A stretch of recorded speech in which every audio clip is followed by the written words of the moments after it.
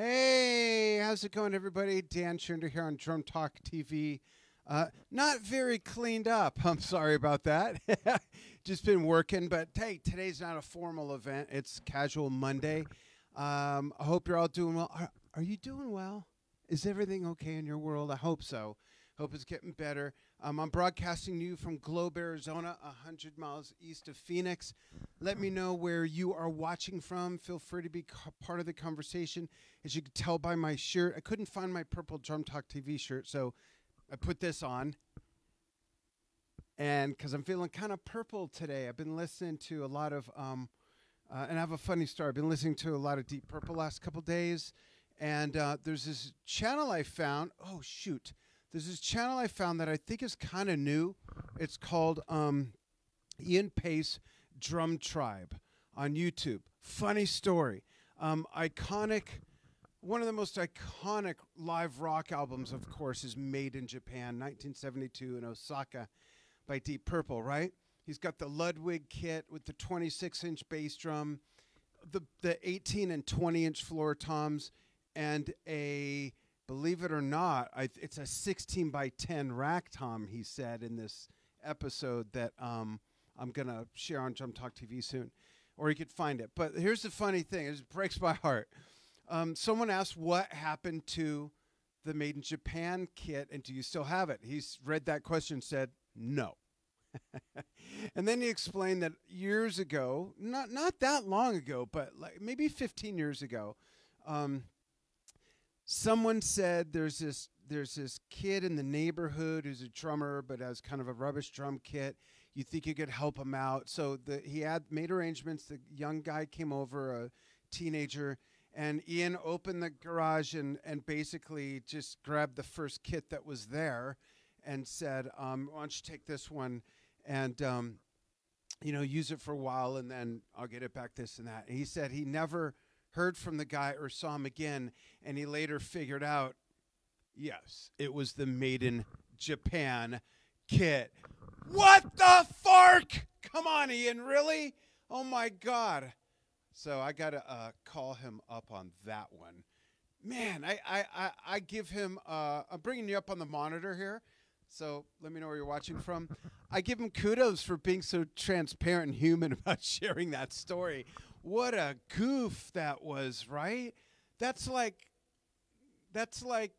losing John Bonham's Amber Vistalite kit, from the Song Remains the Same movie, or his Chrome Ludwig kit from 77 through the end there, or just, name any famous kit. Ringo Starr's Oyster Finish, whatever. So I thought that was funny. So what I realized before we started, and I was hooking stuff up and did a sound check, was I listened to Deep Purple a lot. Used to play it a lot in a band and all this stuff. But I realized that I don't really remember it very well when it comes to telling my hands what to do. I got to turn this camera just a touch. And Enjo wants to know how's the signal and everything. Let us know how the signal is. Oh, wow, and there's subtitles again. How funny. I have no idea how I turned that on. Anyhow, so getting the music up here to get my hands and fingers to remember has not been good. I had to do the beginning of Highway Star like 6 times because the mix is weird and I couldn't hear the ba, which helps with this, so you know where they're coming in. And, of course, Ian, doing that over and over. One of my favorite singers ever, by the way. The man is amazing, in his 70s and still cranking it out like that. So I'm going to do my best.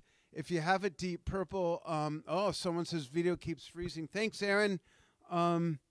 Mike in, South Wales, hey, where Bronya R is. Brandon Koo, what's up? Hey, Brandon. Brandon's watching. Hey. And just says, hey. Delana Oberman, Flint, Michigan. Let me see if I could read this properly. Dagi Desta. Dan, I'm watching you from Ethiopia. Wow, nice. Thank you. Feed keeps locking, says Mike Skinner. So if you need to cut that camera, I guess.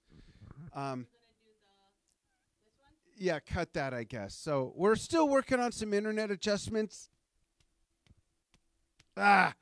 But anyhow, I'm going to take a stab at Highway Star. In the meantime, throw out some Deep Purple songs. And I have a surprise Deep Purple song that you've never, ever heard unless you watch this show and have seen me do it on this. So bear with me. I'm going to have some fun trying to play Highway Star from Machine Head, so it might get muted.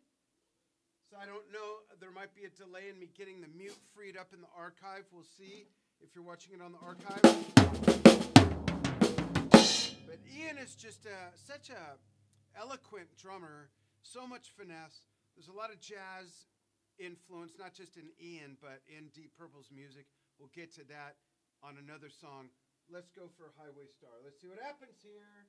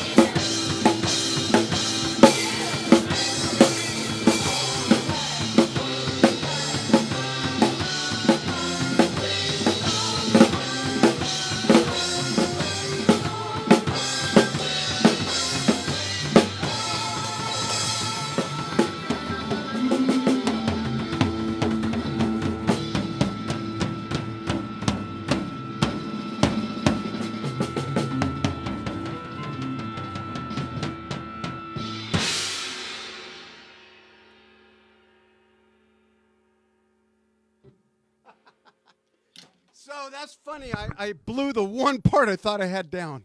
So Deep Purple, wow, that's some of my early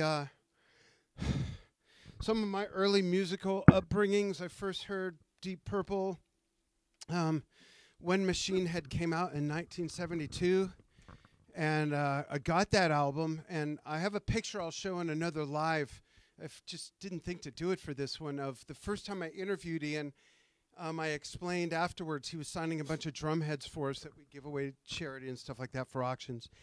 And I brought my Machine Head album, and I explained to him, this is the first Deep Purple album that I ever got. And I said, my mom bought it for me when we went to the record store in 1972 when it came out. And there's this great picture the photographer took of me holding it, and it's open because, you know, it's an open-up album cover.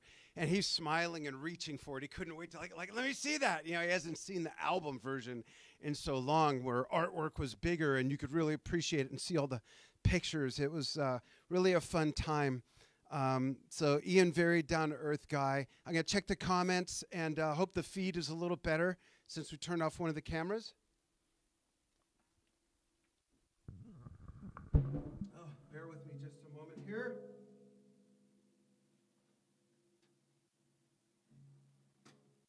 All right. Well, my picture's frozen, so hopefully it's not for everybody else. Let me just bring this out to me a little bit more. Hey, Ashish pointed something out I forgot to mention. I'll get to in a second. So vid does keep freezing. Thanks, Dennis. Sorry about that, everybody. Delana says, unfortunately, the feed comes for like 3 or 4 seconds. You know, fuck is all I could say to that. I'm really sorry. And now it says feed interrupted. Unbelievable. Okay. Yeah, and I'm not getting anything over here. Over here it's smooth, so that's crazy. Okay, yeah, and just says that on the controller everything's smooth, so I'm not sure what's up. Ray Childs, what's going on? Brian Blatt in Reading, Ray in Salt Lake. So she says, hey, your drum set's looking different. That's because all last week was John Bonham tribute. Oh, Ray, I'll read that in a second. Mike Skinner, thank you. Says my kit looks different. That's because all week was John Bonham tribute week for his birthday, and I didn't make the time to set up the new big blue kit. So I thought, what could I play today? And since I was listening to Deep Purple anyways for a while, I thought this would be good. So hence that Deep Purple. And this feed just sucks. I see that it's horrible here. But I want to read what Ray Child says in Salt Lake City. He says, I donated a kit 2 years ago to a foster kid I met at Guitar Center. Who really wanted to play, I guess. Is that what that means? He said he was in foster care and couldn't afford a drum set. I bought him a drum set and handed him a drum key. So here's the key to your career. Sky's the limits. That is really sweet, Ray. That's great. I wish everybody could be that compassionate for others in need, especially when it comes to youngsters and music. So, what do we do? Do we want to? I don't know what to do. This might suck so bad we might have to just bail. So, hey, just real quick. Sign up for the newsletter. The new newsletter comes out late tonight, Monday night, and we've got big interviews coming. And when I say I mean that, really big interviews coming. I'll give you a hint. 2 gentlemen who share the same birthday that are on opposite ends of the planet musically, and they're both just as big a names in their own genre. Have them on, not together, but in the same week coming up. All kinds of fun stuff. I might, if enough people give a crap, I might. June 25th was the day 43 years ago I saw Led Zeppelin with my father. And I have a bootleg of that same night at the LA Forum. I might play to that whole freaking thing. Maybe. We'll see. If this feed crap keeps up, I probably won't. But I see people are jumping off, so maybe no one even got to this part where I'm talking about it yet. I don't know. Is the feed any better? Here, I'm just going to keep a beat. Check the comments. Tell me if the feed is at all improved.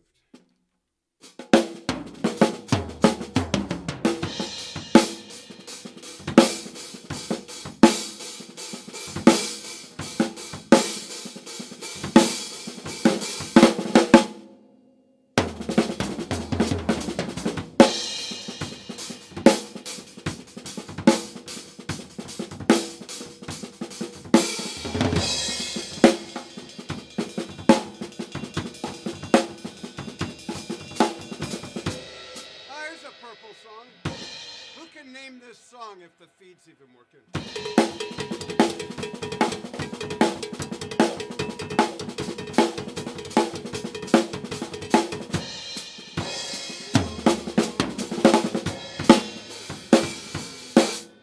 An abridged version of the beginning of that song.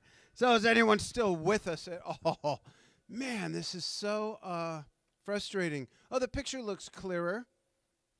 So let me know, is the feed any better?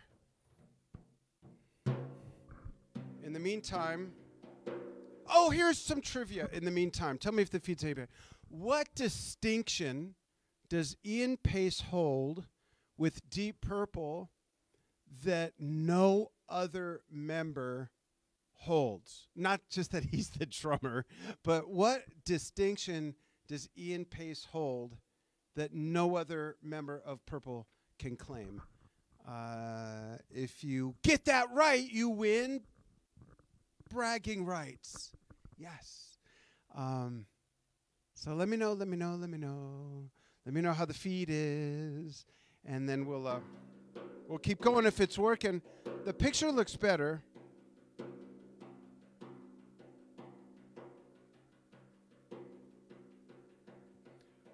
Wow, this is like so far behind. You know what? We'll do one more and see how it goes. I'm going to play a version of Lazy you've never heard unless you watch this show.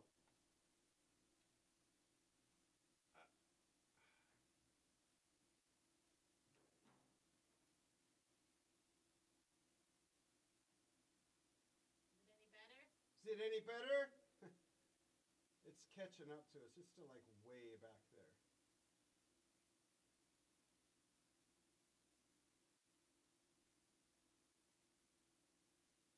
All right.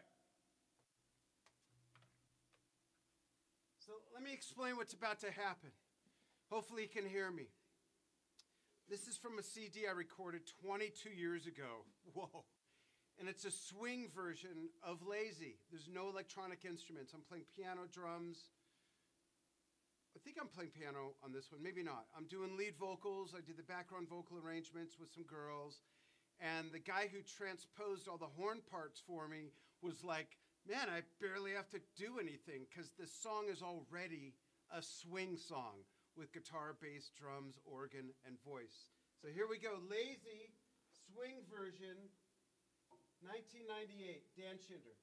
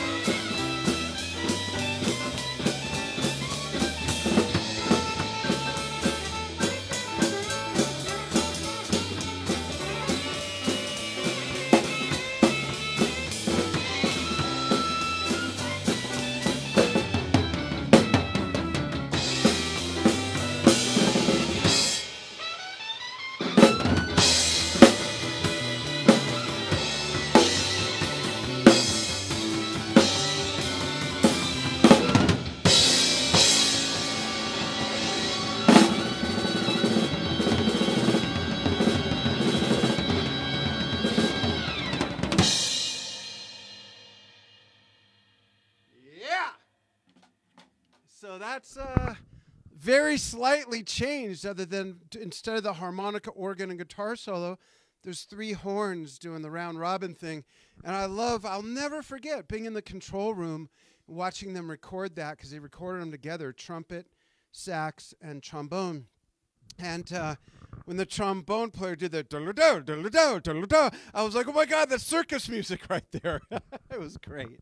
Lots of fun, lots of fun. Glasses. Do we have any more new comments? Is anyone even still watching?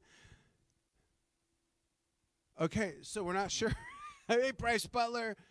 Thanks, Ashish. Yuri, how are you? John Cargill, how are you? Darren Hodges. So I don't know if this is still working. If you still hear me, and it may need to catch up, so I might be sitting here 12 minutes waiting, but if you can still hear me, throw out a Deep Purple song as a request, even if it's on the archive. I'll play some more Purple because I'm not in a huge hurry to dismantle this and put all the other stuff. I mean, I love playing the big kit. Love it, love it, love it. But moving all the stuff around, kind of a pain because I'm a very important and busy person, as you know. Oh, my wife's giving me the evil eye. So any thoughts on Ian Paice? Do you have a favorite tune by Ian, not just from Deep Purple, but with the English version of Whitesnake, the first version of Whitesnake? I'll never forget them. Wow, that was amazing. What Mach version of Purple do you like the best? Do you like the Mach 1, Mach 2, Mach 3, like with David Coverdale and Glenn Hughes? Some great songs there with Burn, Stormbringer, You Fool No One is such a great song. You know, maybe I'll pound that out. Do I want to do that? My Woman from Tokyo, and just giving me an evil eye because she's not sure it's really working that well. And I'm not either. So you know what? I think I'll go over here, babe. Say goodbye for now. Thank you for watching Drum Talk TV. Thanks for putting up with me and especially the technology. Yeah. And we'll be doing this again this week a few times. And I'm sorry about the signal. I have nothing to do with it. We've cranked everything up. We got a dish on the roof. We got a mesh unit in here. Sometimes it works great. Sometimes it's of poop. What? It just went done. Oh, really? So it just ended? You're still on, but the camera just went crazy. That was weird. Okay. All right. Well, that's that. So we're not. Oh, so it's over. We're done. Okay. It's still on. Okay. You need to wrap it up. Still on, and I need to wrap it up. Sign up for the newsletter. The link is in the post. Big interviews coming. I'll give you a hint. One of them, I give you a hint. What's another one? A guy named Achilles, and it won't be his last stand. Thanks, everybody.